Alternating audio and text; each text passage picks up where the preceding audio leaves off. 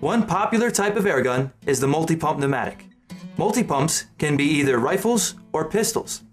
They're powered by compressed air that the shooter pumps into them. This Daisy 22SG, for example, will work with anything from 2 to 10 pumps. For indoor shooting, 2 or 3 pumps is all you need. For plinking at ranges out to 20 yards, 4 to 6 pump strokes should be enough. And for maximum power, you can put in up to 10 pump strokes. Let me show you.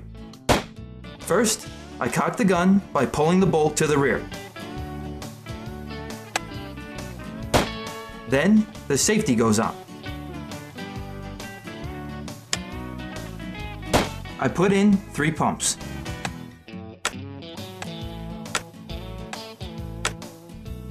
Now, I can load a pellet, close the bolt, aim the rifle, take the safety off, and fire. Since you can vary the number of pumps, you can also vary the power the gun puts out. That's one of the major advantages of a multi-pump. Now, let me show you some important details on how this kind of gun works.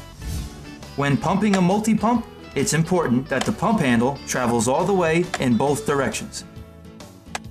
As it moves out to the open position, a tiny air hole is uncovered at the end of the stroke. When that happens, air rushes into the compression chamber. As you pump, remember to point the muzzle in a safe direction. When the pump handle is completely closed at the other end of the stroke, the last bit of compressed air is forced into the gun.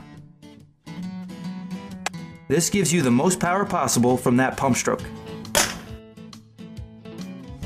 Pumping too fast and missing either end of the pump stroke is a waste of time and energy.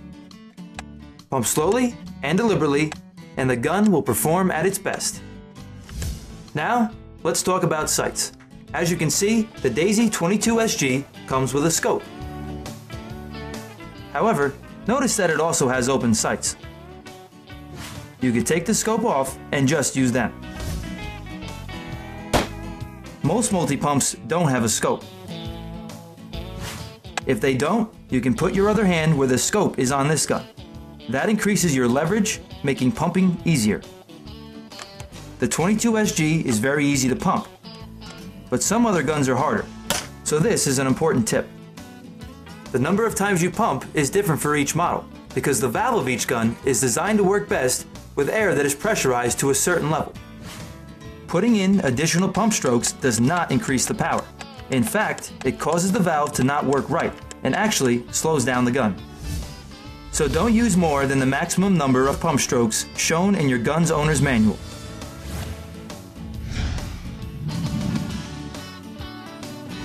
One last thing, when you finish shooting your multi-pump, put 1 pump of air in your rifle or pistol. This will keep the valve shut until you use it the next time. This Daisy 22SG doesn't allow for that, but most multi-pump rifles and pistols do. That'll keep your gun lasting for a very long time. Thanks for watching Airgun Academy. Stay tuned for another great lesson from Pyramid Air.